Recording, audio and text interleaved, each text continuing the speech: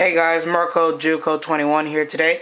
I'm gonna show you guys when you this cool little tweak I found on Cydia.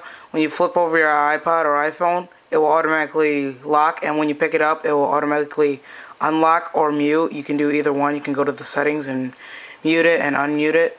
But here's how we do it. You gotta go into Cydia. Your iPod has to be or iPhone has to be jailbroken. So go to Cydia. Gotta add this one source. This one source is called Banned iPhones. Well, actually, that's the website. I'll have it down in the description. What you want to do is just go into that. Go to the F section. There we go.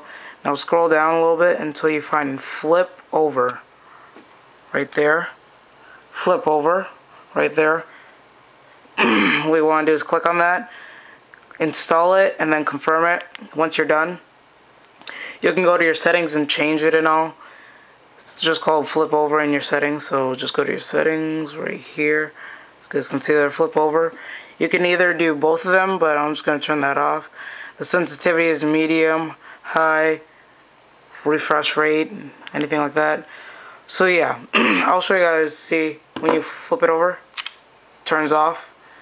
Pick it up, turns right on. And I'll show you guys this in a clear glass table and right now.